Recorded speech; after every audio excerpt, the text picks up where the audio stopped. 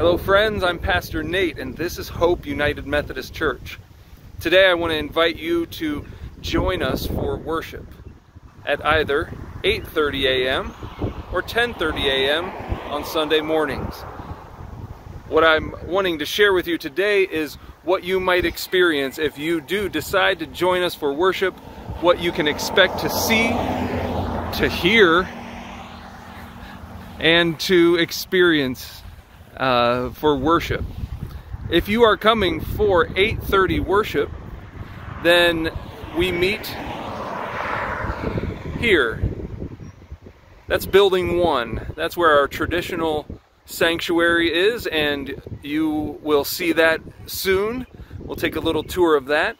And if you join us at 10:30, then you will be here. That's Reese Hall. We'll take a walk through there as well.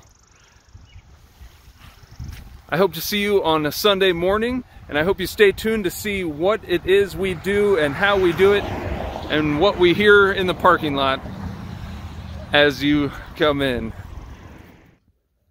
All right, here we are in our traditional worship space. This is building 1. This is where we meet at 8:30 on Sunday mornings for our traditional service.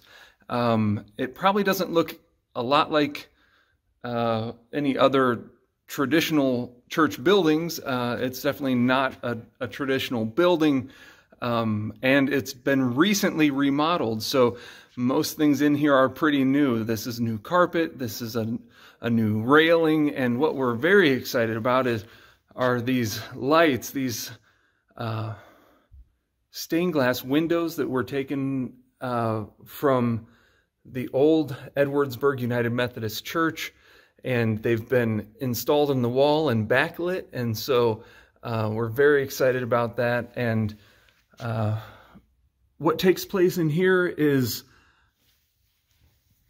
you can expect to be greeted on your way in and handed a bulletin, and you find yourself a seat, and there will be a screen that guides us through the service, as well as a bulletin, and we do all the traditional stuff. We pray together, we sing hymns from the hymnal, and we have communion once a month, usually at the beginning of the month, plus a couple extra special occasions along the way.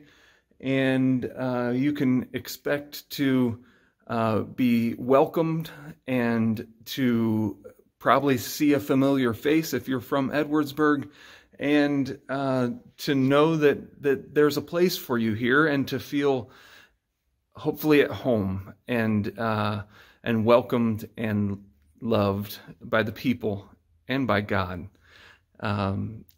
We do have a piano and an organ, and we use both of those in service, and you know, we hope to see you here on Sunday morning. But if traditional service isn't quite your thing, or you're looking for something new and a little bit different, let's go next door and take a look at Reese Hall and our modern worship service. All right, here we are in Reese Hall. Now, if this doesn't look like what you think of when you think of church, that's because it's not. It is different, and it's different on purpose. The goal here is the same. We're here to invite you to be a part of something special, to know that you are loved by people and by God, but we do it a little bit differently. You'll see the space is quite different, and the feel of worship here is quite different as well.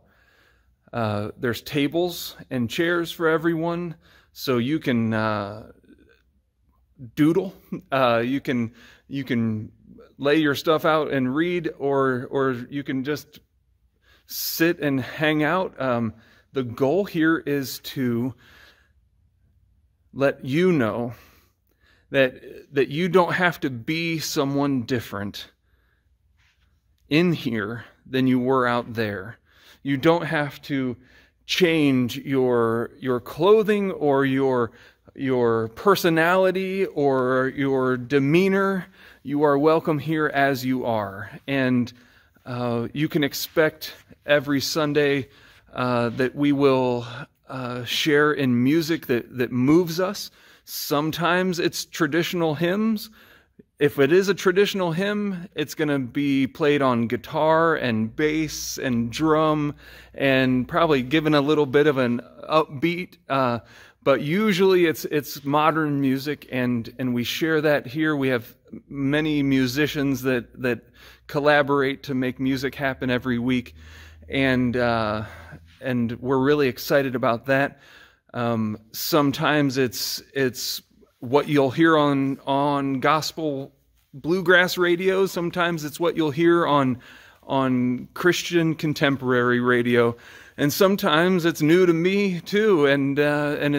But what I can guarantee is that every time it's music that speaks to the change that takes place in our lives and our hearts when we get to know Jesus and when we start to follow Jesus and we start to trust in Christ as Lord and Savior. Something takes place in our hearts, in our lives that changes, and here we celebrate that. We celebrate that in the other church, in the other sanctuary as well, but we express it here in just a little bit different way. If you're a musician and you've got some talent you're ready to share, there's a place for you here. If you know how to operate sound systems or technology, there's a place for you here. We have people that are doing those things, but we're always looking to grow our team and to invite you in. If you just need to kind of sneak in the side door and sit in the back and take it all in and see what you think, there's a place for that as well here. We do celebrate communion here as well. Same schedule. First Sunday of each month, plus a couple extra special times along the way. But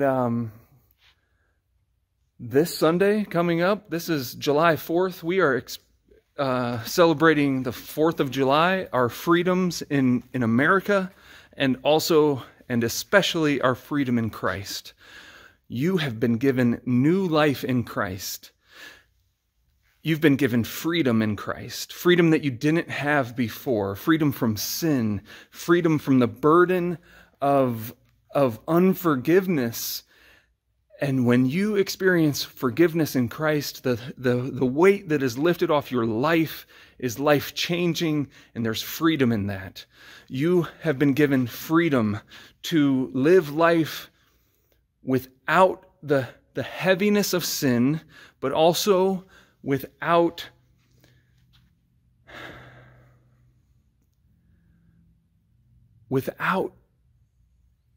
having to look for satisfaction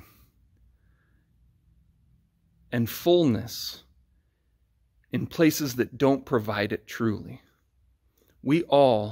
Every human struggles with trying to fill our spiritual void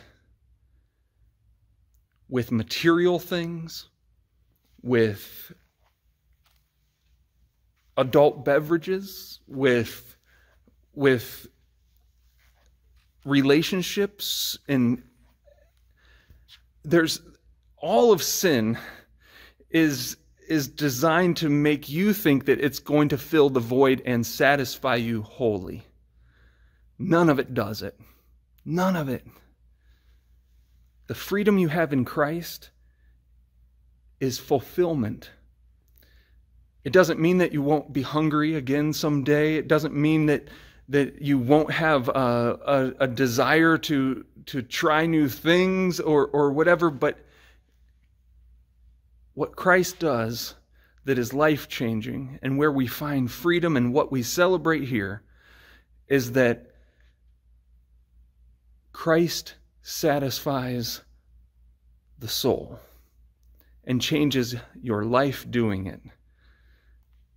That the material possessions, the wealth, the the status, those things are good and important, but they don't satisfy the void that you might be experiencing today. That place in your heart that's calling out for something different, something new. It's in Christ. If you know that satisfaction, if you know that life-changing thing that Jesus provides, come celebrate that here. If you're looking for it, if you're wondering about it, there's a place for you here to explore it. And we here at Hope want you to know that there's a place for you here. No matter where you are on that journey, we are all on that journey together. Some are in different places. Everyone's in different places along that journey. Sometimes it's forward progress. Sometimes we have to go back and remember those lessons we've already learned. But Jesus is here to meet you, to walk with you through it all, to change your heart and your life forever. We hope to see you here Sunday, whether it's this Sunday or the next or every Sunday from here on. There's a place for you here to experience hope in Christ. Amen.